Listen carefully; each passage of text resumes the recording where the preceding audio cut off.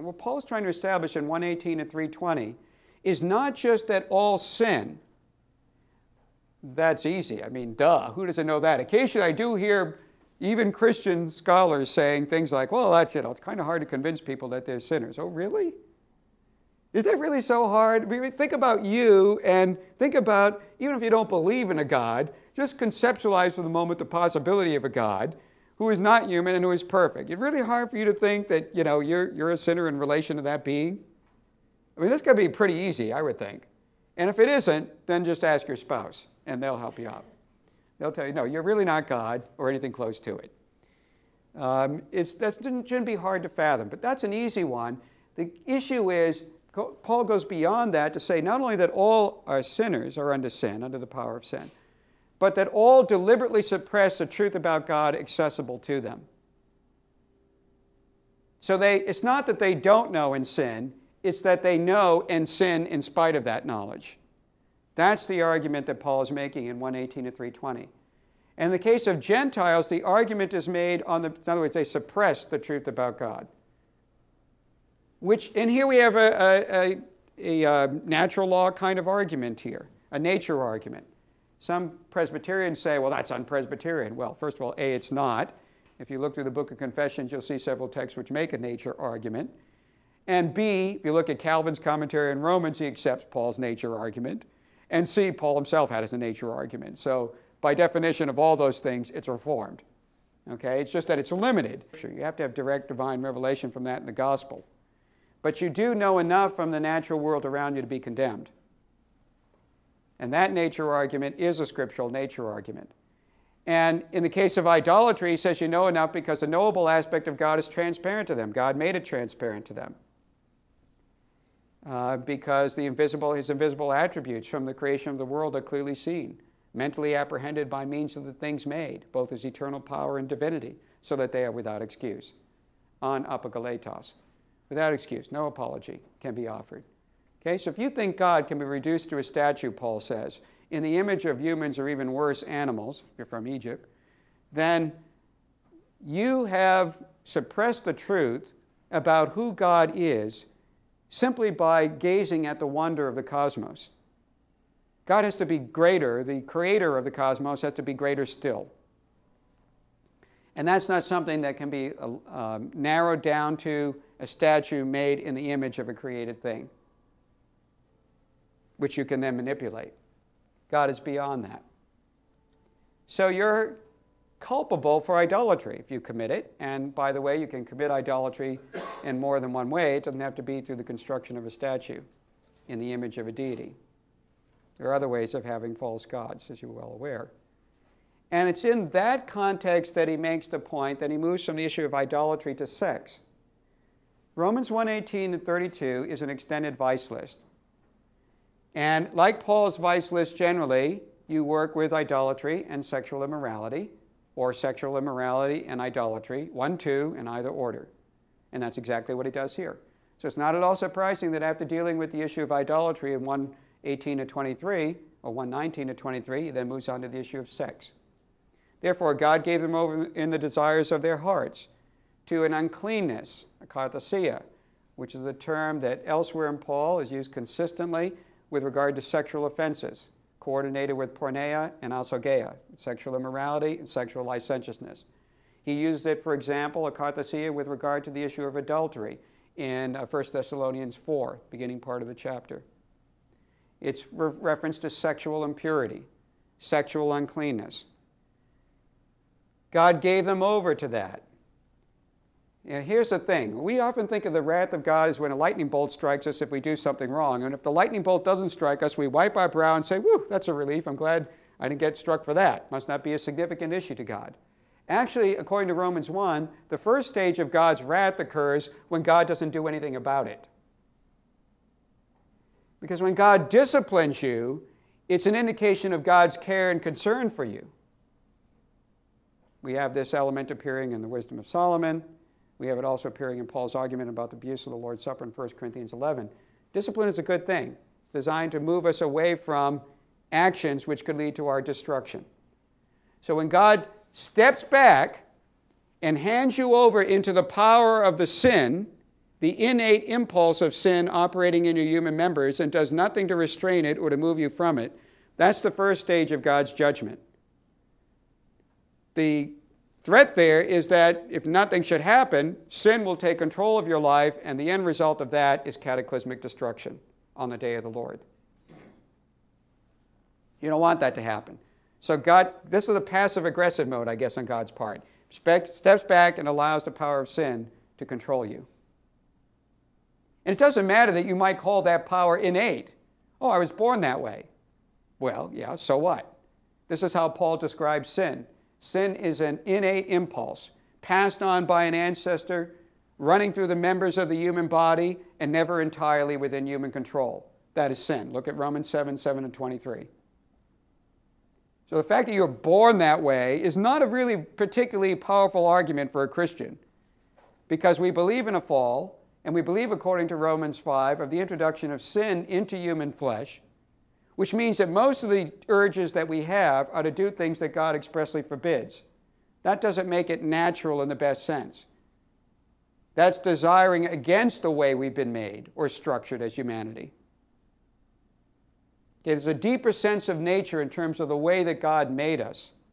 And there's another sense of nature in which we've fallen into through impulses that are skewed as a result of sin to want to do what God has expressly forbidden us to do. That is not according to nature in the best sense. Okay? You may not be able to eliminate the impulse, but you're not required to carry out the impulse. You're not simply a biological robot. So to say I'm born that way, or I have an innate urge I didn't ask for and I have no choice in the urge, yeah, that's how jealousy works. That's how greed works. That's how arrogance and pride work. None of these things we ask to have. They're innate urges to do what God doesn't want us to be doing. We're to be put them to death. We're to unclothe ourselves of that and clothe ourselves with Jesus Christ. Okay, so dump the whole born that way, innate impulse argument. It's ridiculous. No Christian should ever hold it. And if you hold it, your first problem is that you believe that kind of an argument, not whatever it leads to. God's handing us over to innate urges. This doesn't talk about how innate urges start. That's not dealt with until Romans 5. This is presuming that you have innate urges already to do what God forbids, and God just simply steps back and allows you to be controlled by them, because that's what you want. So God's going to give you what you want. And that should alarm you when God gives you what you want, when it's wanting to do what God has forbidden you to do. Step 1 in judgment. Consisting of their bodies being dishonored among them. What we do sexually matters. You can efface or enhance the image of God stamped on you by what you do sexually. Animals are not made in the image of God, and God doesn't hold them responsible for what they do sexually. However, when Genesis 1 talks about us being made male and female in the image of God, it's not to say that these things are separate, but it's to say that these things are integrated. That is, it's to say that what you do sexually will affect that stamp of God's image on your being and could threaten to efface it rather than enhance it. So that when you do things that are against God's will, you dishonor the person God made you to be. This is the imagery that Paul is using, dishonoring or degrading the self that God has created you to be. And you put yourself at risk vis-a-vis God. After a nice little doxology about the Creator, he says, because of this, he simply recaps, verse 26, with now a specific illustration of sexual impurity. Because of this, God gave them over to passions of dishonor. Even their females exchanged the natural use for that which is contrary to nature. This is, of course, a reference to lesbianism. You can see in the handout, I've given you a handout on Romans 1:24 to 1:27. You can see the arguments about that. Likewise, also the males, having left behind the natural use of the female, were inflamed with their yearning for one another, males with males, committing indecency and receiving back in themselves the necessary payback for their straying. Why does Paul cite this example among sexual offenses? It's not odd that he follows up idolatry with sex. What's interesting is why he picks here the issue of homosexual practice. And you can see why with the nature argument. It parallels the argument about the nature argument, creation argument that's given in 1:18 to 1:23 about idolatry. Is that what the knowable aspect about God is accessible in the material structures of creation. Here now on a horizontal level, on a sexual level, people can't say they didn't know, for example, that sexual immorality is wrong. And let's give a classic example, homosexual practice. How could they not be without excuse over if they engage in sex with members of the same sex? Because it ought to be obvious on the basis of the way God has constructed male and female in nature, that man and women are sexual counterparts to each other, that they each form one half of the sexual spectrum, and that man sexually is completed by woman and woman by man. This is true anatomically, it's true physiologically, and it's true psychologically. At every conceivable level, the appropriate complement or counterpart to a man is a woman and a man. And you have to deliberately work to suppress that knowledge in order to deny it. So that even Gentiles who don't have Genesis or Leviticus in front of them would be held culpable for engaging in the behavior. Because there's enough knowledge in the material structures of the way you're made as sexual beings to know that your complement or counterpart is not a person of the same sex. When you engage in sex male to female, it's two halves of the sexual spectrum meet and unite to form a single sexual whole.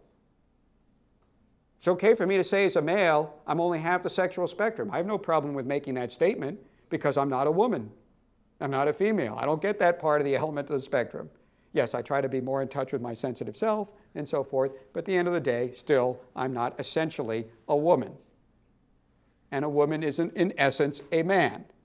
Okay? There's some basic differences between male and female at a host of levels. Okay? But when you engage in sex with members of the same sex, think about what kind of statement you're making. If uniting sexually involves a union between two persons into one, what's half of one? One half.